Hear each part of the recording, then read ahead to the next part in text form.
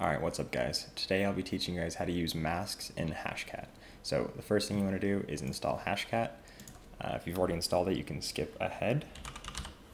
Go to hashcat.net, go to Hashcat binaries, and click download. Right now it's at version 6.1.1. If you have something newer, go for that. I wouldn't go for anything older because Hashcat is really good at keeping its stuff updated. You're going to need 7-zip in order to extract it. So I'm going to actually have to go to my file here, go to downloads, 7-zip, and extract here. And we get Hashcat 6.1. We're going to copy that, and then we're going to put it into the path that we want it to be in.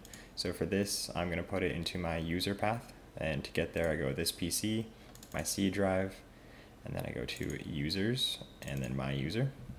I'm just going to right click and paste it in here. And that's going to take a while. So I'm just going to let that run.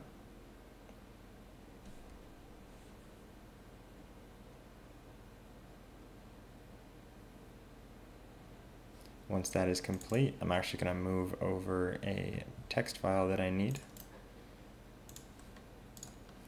Actually, 2 text files. We also need, no, we don't need a word list because we are using masks this time. I have 3 different Hashcat installs right now. It's getting a little confusing. I'm gonna have to go and purge some of those.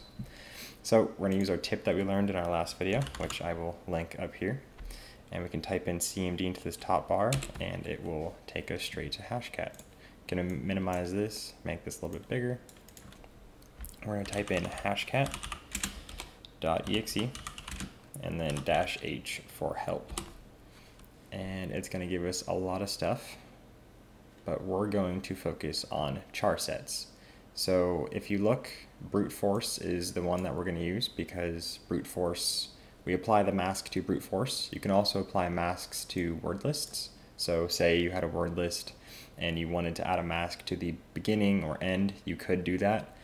But for this video, we're just going to do brute force masks. But char sets. So if you want to do a mask, it's going to have these different letters. So L is for lowercase alphabet, U is uppercase alphabet, D is for digits, H is for half of the alphabet, or A through F, and 0 through 9.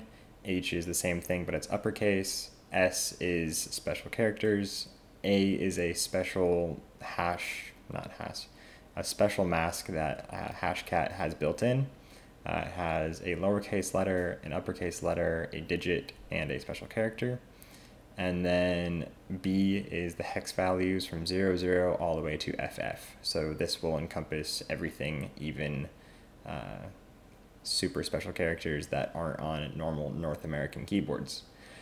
So what we're going to do is we're going to type in hashcat.exe, and our mode is 3 because we're doing attack mode brute force, which is 3, and then -m0 because I'm doing a MD5 hash that I have already. This is going to depend on the type of hash you are doing. So if you're doing WPA, it's Wi-Fi and stuff, that's going to be 2400 or 2500. I always forget. But MD5 is 0, SHA-1 is 100. Let's look for WPA real quick. WPA, 2500. So I was correct on the first time. You can do this for iTunes or PDF or zip, and I'll put those videos up here as well, so you guys can go check those out. But for this video, we are just going to do MD5 hash. So we're going to put in our MD5 hash, and I named that mask hashes.txt, and then we're going to do our mask. So for your mask, you do a question mark and then your first char set. So for my first password, I'm going to have all lowercase letters. The password is password. So we're going to make a char set that's going to crack the word password. So we do lowercase l, and we do this over and over for 8, I think password is 8 letters, if I can do math. So 2, 3, 4, 5, 6, 7, 8. We're going to hit enter, and we're going to see if it cracks our password. It gets the first one, and it's not going to get the rest of them because they require a different mask. So let's cancel this one, hit Q to quit, and we're going to try a new mask.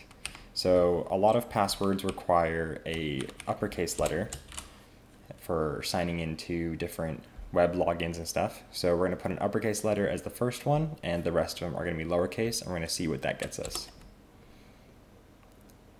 We go in, and it's not an uppercase U, it is a lowercase u, which is kind of,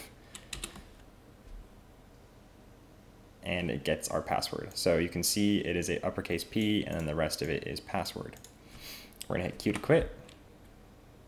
And a lot of other password requirements are that it has a digit or a special character. So at the end, I'm just gonna add a digit. So we're gonna do D for digit, and we're also gonna have the uppercase letter in the front. And we're gonna see what that gets us.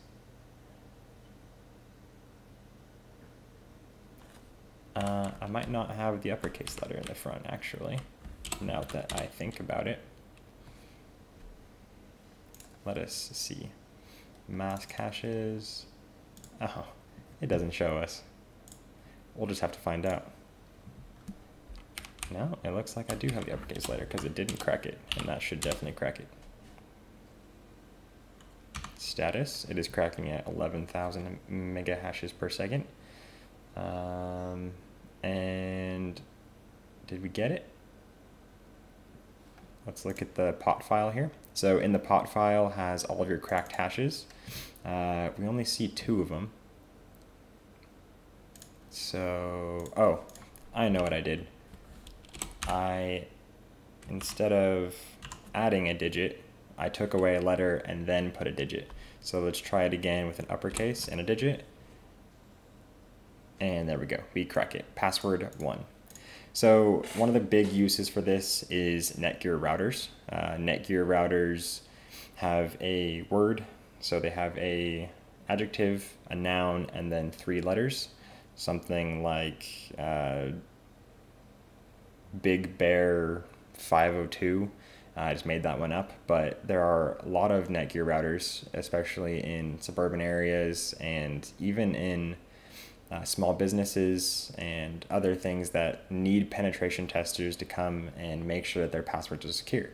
And Netgear passwords have been secure for a long time, but now that the word lists that Netgear used are actually out there on the internet, so now they have the nouns and the adjectives that Netgear used, you can just add a mask at the end, just put 3 digits at the end of those 2 words, and you have every Netgear password in the world. So that's a really cool use for this. There's obviously other uses. If you know, hey, I always put 2 numbers at the end of my password, or I have a uppercase here and an uppercase in the middle, or I put a number here, it'll be a lot easier to crack your password if you've forgotten it in the future or something like that.